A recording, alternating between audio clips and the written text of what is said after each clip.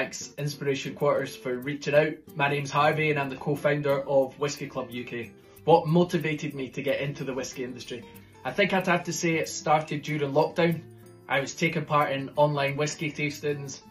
I was getting involved in group chats where we were sharing samples with each other.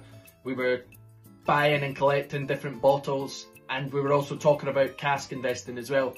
So from there it snowballed. I wanted to get more and more involved. I was loving it. It was really exciting. I'd never really explored how much there is to know about whisky. So I was just super keen to learn and get involved in it. What excites me most about the whisky industry? I think you're going to have to let me give you two answers for that. Number one, I would say the people. I've met just some incredible people. I've met friends for life. I've met people that have told me some of the most incredible stories, some amazing facts. And I think it's a great icebreaker. It's loads of nice, great people sharing a common interest.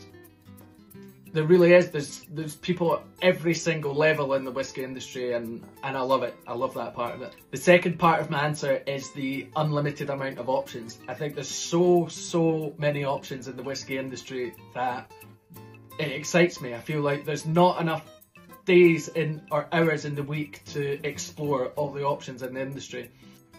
And I mean that in lots of different ways. I think, touching back on the people, there's so many people that I'd like to meet. There's so many whiskies that I'd like to try. I think there's always a bottle to chase. There's always a unicorn to try and find. There's always a cheap new drinker, and there's a super expensive one that you dream of trying one day. All that sort of stuff excites me. How has the use of social media impacted our business? Massively. Without social media, there would be no Whisky Club. And I think social media can be seen as a negative place. However, within the Whisky Club community, I've never seen such a great community or group of people online before. I have met some amazing people that we would never ever have been able to engage with if it wasn't for social media. Just scrolling through, people have seen our adverts or they've jumped on our live streams, and from there it's just bang, bang, bang. Conversations, sharing knowledge. People are often telling me different whiskies to try. Sometimes it's great, but it can be costly. There's always another whisky to add to the list. But yeah, I think social media has been amazing.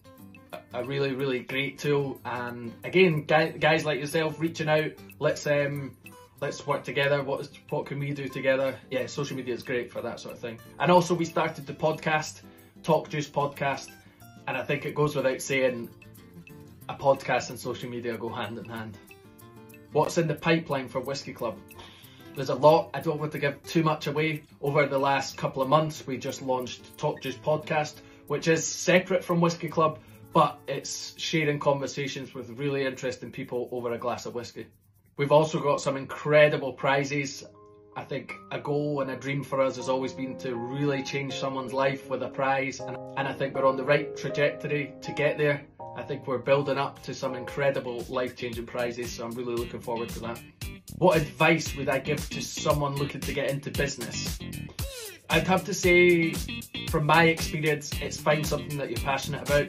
I've created side hustles before. I've created what I thought was going to be an incredible idea, but I ran out of steam with them because I wasn't passionate enough about it.